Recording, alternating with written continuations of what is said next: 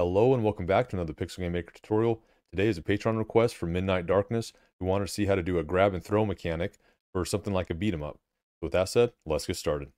Alright, so here we are inside my grab and throw sample. You can find this in my samples pack number 2 under grab and throw right here. And so when you get into here, you have a scene right here which is set up with a couple enemies and the player. And so when you play test, you'll be able to see that when you press the space bar in this case, you'll grab one enemy at a time and then you'll throw them. The enemies that get hit with that will get hit, and then if they die, they'll die. If not, they won't. And then after you throw them a certain amount of time, because of damage taken, they will also die. And so let's dig into what exactly is going on here. So let's start with objects and just go to the player object here. It's a very simple, just wait and move states. And then we also have a grab state, which is what happens when you press A, and then it's going to go into its grab state right here. And then it has a couple exits here. The one is that the finishes the motion, and then a is grabbed enemy is off. That means that there's no enemy grabbed. Or you press the space bar again when grab enemy is on. And so that is kind of the general grasp of it. So you'll try to grab. If there is no enemy to grab, then you'll go back to wait. Otherwise, if there is an enemy on, you'll have to press space again to throw them. And this could be like press space and the opposite direction, or however you want to do it. This was just the easiest way to show an example. And so let's see what happens. When you actually grab for an enemy, this is what's actually happening. Let's go to the enemies here. And you can see this enemy is just simply an idle. It's not moving or anything, and it's just constantly looking at the player. That's why it will look back and forth, because I have it moving towards the player object, but no movement associated with it. So it's just changing directions based on the player. And then I put its attack setting is to have the player as an attack group. And I'll show why here in just a second. But yeah, that's how that is. So now what we do is we go down here and we see what condition, what link it would be to grab. And so the links is that first off, the player needs to be in that grab action. So we're using specified object action, really useful link to use. And that's going to be the first out one, because we don't want any of these other checks to happen unless the player is in the grab state. So that when you're programming these links and stuff, you want to do something that will be the less resourceful. And so the player is rarely, the most rare thing that's going to happen is that the player is going to be in the grab state. So what's going to happen is it's going to check this one, and then it's just not going to continue down. Otherwise, if you have it in other orders, this might always be true, but you're waiting for this one. So you're actually wasting resources by always running these ones instead of just running one at a time. I hope that tip made sense, but yeah, you'll be less processing power by using the most rare condition first, kind of a thing. If you can. You can't always. All right, so then the next one is I'm using a field of vision to actually detect whether you're in the range. Now, I had to use the field of vision because you can't really use anything else. And I wanted something that was scalable. And so the most scalable thing to do is to make the FOV on each enemy specifically, because you might have large enemies, you might have short enemies or small enemies. And so this was the easiest thing to do. So in the field of vision here, I just set a grab detection. I made its Y scale very low. I based it all off what the tile size was, which was 16. And then I just made the X scale a little bit higher. So we can see when we apply this, that there is their grab field of vision. And you want it towards the base of their being. You don't want, you'll notice that, here's the wall detections too. So you'll notice that you want, for a beat 'em up, you want all the detections more by the core. That way you're in line with the enemies when you're actually hitting them. So if you're right here and you throw a punch, you don't want the attack detection to be right here. You want the attack detection to be right here. That way you have to be more in line with the enemy to hit them. Okay, but yeah, so you can see that the field of vision is looking for this wall detection. So when my wall detection is right here, that's when it will actually trigger a grab. All right, so that's the detection for where the player needs to be in. And again, this was the easiest because this one could be the most flexible, like you can change it depending on your enemy.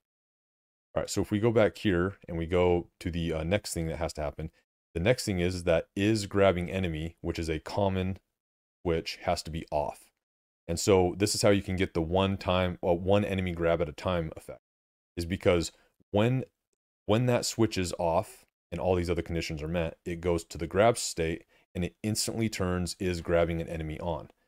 Now this process is in such a way where once you grab one enemy, that switch will be on before the next enemy's link will register it as off. So, for instance, when we playtest here, I can be right here. I can be in both of their field of visions, but when I press space, I only actually grab one. And that is because that common switch turned on. If we looked at it, we could see that that common switch turned on here. Right here is grabbing enemy, right? So that once that happens, it goes to the grab state. And in here, what this does is first it stops that movement that I was doing just for convenience.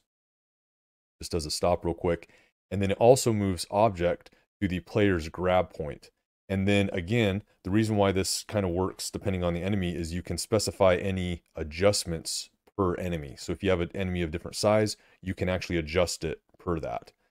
Just note, if you do copy this, the connection point will go back to not set. So every time you copy this, you'll have to set the connection point. It's kind of, it must be a PGM thing, but the duration is 0. I just put 0 and it's the object self. And that it's really just a basic setup here.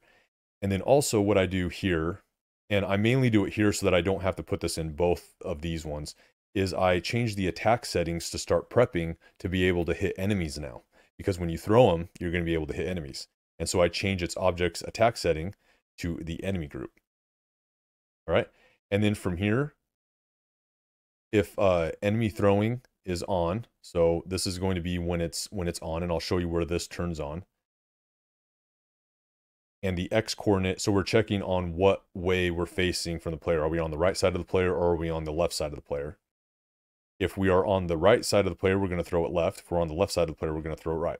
So let's see where this trigger, where this is throwing enemy triggers. And that's in the player.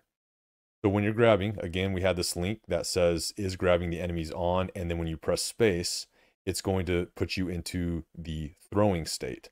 All right. And that's when you're going to put is throwing enemy on. So that's how you're triggering back to the enemy that, okay, a throw is happening. So we're going to choose one of these depending on the X position of the player. All right. And so it's going to basically reset everything in these. It's going to turn is grabbing enemy off, is throwing enemy off. So it's going to kind of reset the whole mechanic. And then it's going to move the object. I just had it move, or it's going to move to the grab point instantly again. And then it's also going to set move direction and move. And I'm just going to have it, if it's throwing left, it's just going to go one tile to the left. And if it's going right, it's going to go one tile to the right. Now you could script this and actually make it to where it doesn't matter. And matter of fact, you would probably want some scripts and plugins doing an actual beat 'em up or a beat 'em up game, because it would make it a lot easier, I think. But this is actually not that bad. So you could do it this way for sure. And then after a certain amount of time passes, so this is just when, because you have to set up your own hit, like as far as damage goes, because you're not using attack detection, right? So you have to make it damage, right? So what I did is this. These enemies have inherently invincibility and they blink. So what I do is I wait 20 seconds, and that's basically how long this animation takes to fall, kind of. So then when it hits the ground, it's going to go to apply damage state. And what it's going to do is it's going to turn on invincibility, which is going to make it blink. That's why it blinks. Matter of fact, if I copy and paste another one in here, I can just show you real quick that it does blink when you throw it, just kind of like that. All right. So we're going to turn on invincibility so it blinks, and then we're going to have the enemy's HP minus equal the throw damage common variable. And so I did it this way. That way, if you have anything that enhances the throw damage, you can just add it to this variable, and it will consider that as it's applying the damage and stuff like this. And then simply put, it's going to wait a certain amount of time while it's on the ground if it has more HP, and then it'll go back to idle. Or if it is dead, then it's going to go into here. It's going to wait 1 second, and then it's going to destroy the object. And so let me turn off the field of vision so that kind of look at this here, kind of show you what I mean by that. And I'll turn off the wall detection.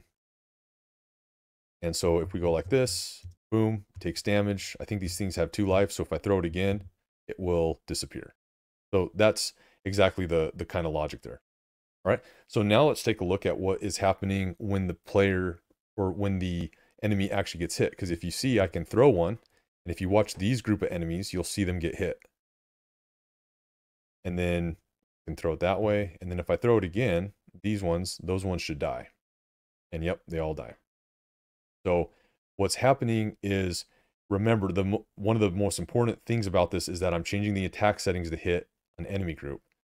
And so I'm running a hit common action, so a go-to hit state.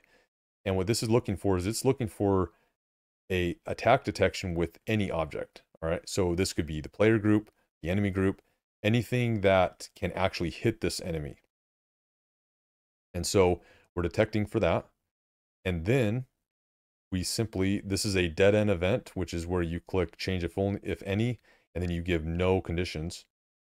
And so it's instantly going to jump to the hit state. That's how you jump. So this one's going to trigger from no matter where you're at.